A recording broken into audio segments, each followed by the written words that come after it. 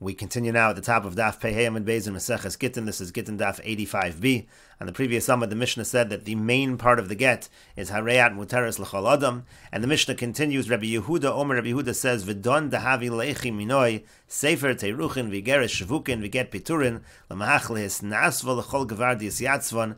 And Rashi explains, "V'don di haveleichi minoi v'zeh sefer asher yelach meiti." This book, this document which you have for me, sefer teiruchin v'geresh shavukin shetzorach lochiach besochu. The point, says Rashi, is it has to say inside of the get shal yedei sefer, said that it's through this sefer who megarsha, that he's divorcing her. So it has to specify. That's the idea that it says in the get. It's a sefer teiruchin. It's an geresh shvukin. It is a document that separates, that divorces, and allows her to marry another man.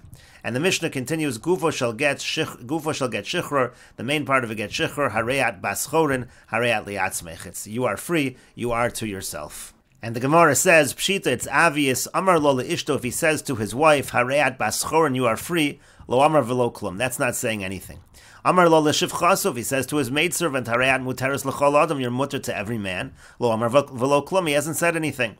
Amar lo leisha hareyat la'atzmech, if he says to his wife, you are to yourself, you're on your own, mahu, what's the halacha over there? Legamri ka'amar lo, he's saying you're totally free, in other words, you're divorced. O lemalacha ka'amar lo, is he talking about work? He's talking about the fact that that which she earns belongs to her.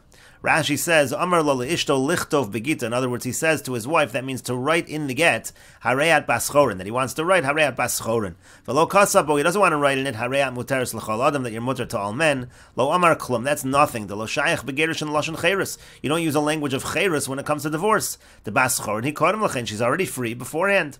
Amar l'shivchaso hareyat muteres l'chol adam lo amar klum. If he says to his shivcha, you're mutter, so that's nothing also. The legabe melacha lo afkamine, because in terms of the melacha, he hasn't let her go. V'kevan the shivcha, and since she's a shivcha, v'shem shivcha Allah, and she's called a shivcha, lo mishtar yanami le ben chorin, she's also not going to be permitted to a ben chorin, so that's not going to be anything. And the Gemara continues, Amar le Ravina le Ravashi, Ravina said to Ravashi, Tashma, come and hear a proof from our Mishnah. The Tanan, as we learned in our Mishnah, Gufo shall get shichr, the main part that's written in a get shichr, Hareyat baschorin, you are free, Hareyat la'atzmech, you're to yourself.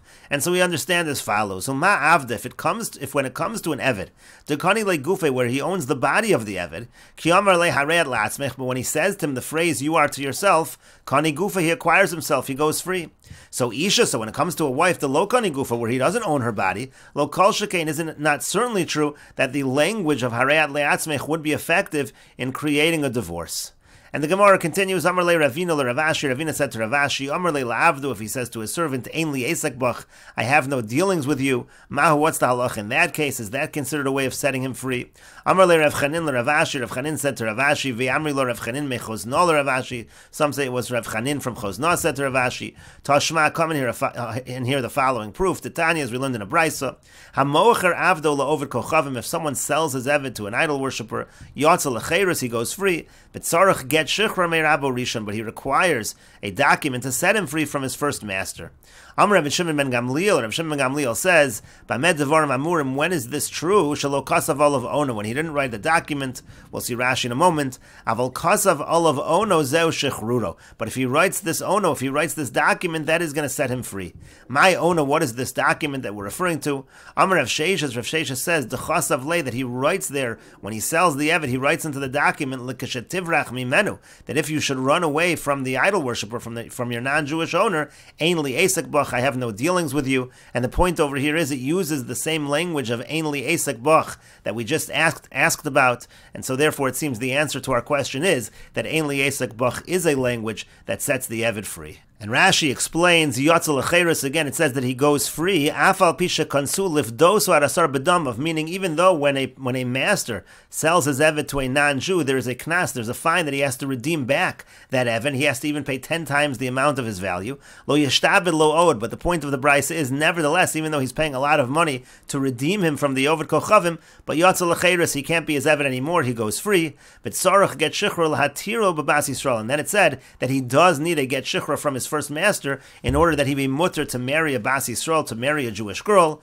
And then the Braisa went on to say, Reb Shimon ben Gamliel went on to say, when is that true? It's when Shalo Kasav Olav Ono, when he didn't write Ono, which refers to his shtar. Shtar Kishemecharu Lovid Kochavim, when he didn't write into the shtar, when he sold him to the non-Jew. And what is Ono? What does he write into the shtar? Lekashetivrach Mimenu, if he writes into the shtar that when you run away from him, Mino Ovid Kochavim, from the non-Jew, if you're able to run away, to escape from the non-Jew, so then if you wrote that into the shtar, that when you escape, or if you should escape from your non-Jewish owner, Ein Li Esek Bach, then that automatically sets him free. Alma Ein Li Esek Bach Lashon Cherusu, and the point over here is you see that the language of Ein Li Esek Bach is a language of freedom.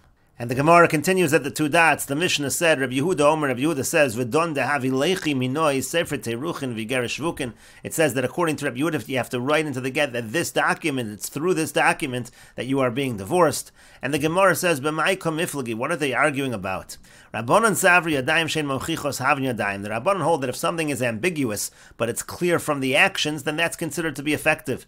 V'afagav d'lo kasav lo v'don, even though he didn't write the phrase v'don into the get, so he didn't make it clear in the document that it's the document that's creating the divorce, but muchamilsa devahai gita kamagarish lo, it's clear from his actions that he's divorcing her with the document. For Rabbi Yehuda savar, but Rabbi Yehuda holds yadayim shein mochichos lo havin yadayim, if something is ambiguous, that doesn't count. The time of the chasav lo v'don, and it's only okay if he writes into the document v'don the muchamilsa devahai gita kamagarish lo, because then it's clear that he's divorcing her with this get.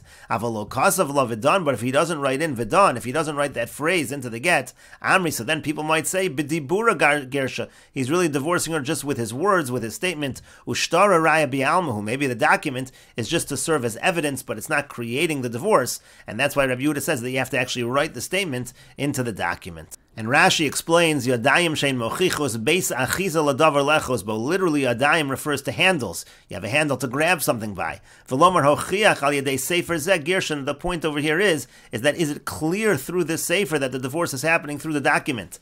Afilo achi have a beis yad, so even if it's not clear, meaning even if you don't write that into the document, but it's still considered Yadayim, it's still considered to be a handle, meaning it's still considered to be clear. V'yamrina, because we say, midakasav get, from the fact that he wrote a get, v'yoav, and he gave it to her, it's clear from his actions that he's divorcing her with the document. But Rabbi Yehuda says, no, it's not clear. People will say, b'dibura, to amar la b'shas mesira, maybe with the words that he says to her, the time he gives it to her. Harei muteres l'chol adam, maybe it's the phrase when he says, Harei muteres l'chol adam, that's what divorces her. And maybe the shtar is raya bi'almahu, so maybe the shtar is just evidence. Lios biyad le'edus, it's like a testimony. B'chol asher telech, l'haroshi penuya. She can go show it everywhere to show that she's penuya, to show that she's an unmarried woman. And so therefore Rabbi Yehuda says that there's a requirement to write in the get that statement of Vidon. And the Gemara continues, Amar Abaya says, Haiman de chosav git, if somebody's writing a get, lo lichtov vidin, he shouldn't write the word as vidin, to mashma vidin, that sounds like it's the law, ela vidain, rather it means than this, referring to this document, he should write it as vidain without a yud. V'lo lichtov igeris, he shouldn't write the word igeris with a yud, de mashma igeris, because that could be mashma like a roof, ela igeris, again he should write it igeris, that refers to the letter, to the document. V'lo lichtov limahach, and he shouldn't write limahach with a yud. Again, limahach is supposed to mean to go, but if he writes it with a yud, demashma li mehach, that sounds like he's saying to me from this. V'lo lichtov limachach, he also has to be careful to write limahach and not limachach, demashma kichocha, that sounds like it's a joke. And Abaya continues when it comes to the tofes of the get, when it says the tehavyon and the yisyatzvan, telasa yudin, you should write it with 3 yuds in a row. To mashma tehavyon v'sitzavyon, because otherwise it sounds like it's going on other women, they should be. And if it has 3 yuds in a row, it's clear it's going on this woman. And furthermore, he says, v'lorche levav de teruchen, he should make the vav of teruchen long, u'levav de shavuken, and also the vav of shavuken should be made long, the mashma terichen u'shviken, because otherwise, again, it might look like a yud, and it might seem like it's referring to other women. And Abaya continues, v'lorche levav de chado, he should also lengthen the vav in the word kado, which means now, the mashmu chadi, because otherwise it could sound like kadi, which means he's letting her go with nothing. Velo lichtov li'isnasva. He also shouldn't write li'isnasva to mashma lo yisnasva, because that could look like she shouldn't remarry. She shouldn't be able to marry others. Ela lihisnasva, rather use a hey and write lihisnasva, so there's no cause for confusion. And Rashi explains lo lichtov vidin. He shouldn't write vidin with a yud. De mashma dinu shegarshech. That sounds like it's the law that I have to divorce you. Avolemeino din alai shegrashech lo tiskarshi. Then it sounds like he's saying if that wasn't the law, I wouldn't divorce you. Velo lichtov igeres. He shouldn't write igeres shavukin biyud. De mashma igeres lashon gag. If you use a yud, it could sound like igeres, like a roof. Velo lichtov limehach li'isnasva lechol mandi isyatzvan. De mashma limehach. Again, if you have the yud in there, it sounds like limehach. Li tehei mi sefer azev elach. It means for me the sefer should be onward. Ela limehach. Rather, it's limehach below yud. Without a yud means to go. Velo lichdov limechach. Also, you shouldn't write it with a ches limechach. Tzarich sheyavdil raglo shel hey sheyavir ben raglo legago to l'schaze keches. Make sure the hey doesn't look like a ches. The mashma limechach letzachik kilomer metzachik ani bach kichocha. Because the word limechach would sound like he's making a joke out of it. This whole thing is a joke. And Rashi continues going on the tofes of the get. Zehu tofes haget. Rashi says in general this is the language of the tofes. Patris yosichi lechi and plonis bas ploni. Da'avesintasi mikodam asdena. So you who were my wife from before. Now I'm letting you go. You're going to be free to marry someone else. Nobody should protest. You can marry someone else. And then the get says, get this is going to be your get. That again, that affects the divorce. And so again, he said the tahavyon, you should have tahavyon written with 3 yuds. Rashal lishdei beit tlasa yud, and you can put in 3 yuds ritzufin in a row. The nikri di tahavyon di ilo shadya, because if you don't put that in, ela train yud, and if you only had 2 yuds, miskri di tahavyon nishin da alma, could sound like it's referring to other women. V'chein di sitzavyon, the same thing over there. The chikas of tlasa yudin mashma shatei rashal li nasi lechol mi shatirtze. If you put in 3 yuds, then it's clear that she can marry whoever she wants. V'lorchei levav de teiruchin, and the vav of teiruchin should be made a clear vav, a long, make it long. Yarich vav, you should make it a little longer. Shabasever teiruchin uvav should be gerish shavukin. Also over there, you should make the vavs long. Dilo marichle, because if you don't make the vav a clear vav, michzi kiyod, it can look like a yod. Mashma sefer terichin, grushos dialma, that can sound like sefer terichin. It refers to other divorcees. Ushvikin igeris nasham azuvos dialma, again referring to other women who are left. Velo shalahu might not look like it belongs to her.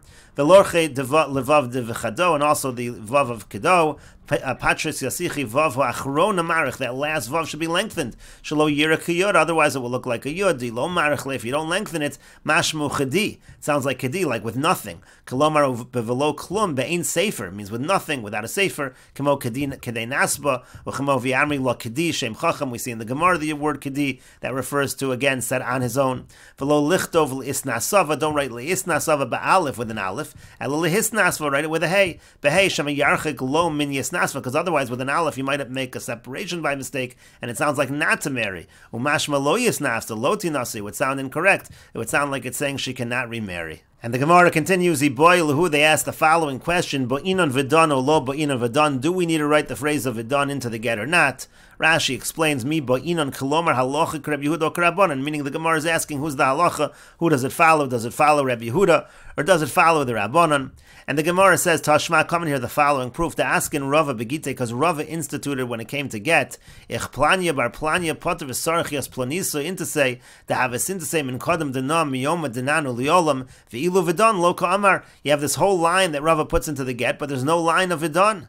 But the Gemara says, V'lataymech, but according to that reasoning, if you're asking from Rava, Kulu Miko Amar, is the entire get written over here? Of course not. Elabinan, obviously you need other parts of the get. Hachanami Boyinan, this also, here also you need to have it done. In other words, Rava is just adding on. This phrase needs to be in there, but he's not saying it to the exclusion of other phrases. Rashi says, Kulu Miko Amar, Kol Shar Devarim HaNichtavim Beget. What about all the other things that are written in a get? Kagon Di Tahavyan Mi His Kiram Rava B'Takana Zu. Does Rava have to mention everything? Did he mention every phrase in this Takana? That was just a line that he added. And the Gemara continues, Miyoma Dinan. Again, the language of the get is from this day. Le'afuke mid Rabbi Yossi. That line actually excludes from Rabbi Yossi's opinion. To Amar, because Rabbi Yossi says, Zmano shel shtar mochiach olav. It says that the date on the shtar, that proves from when it's going to be chal.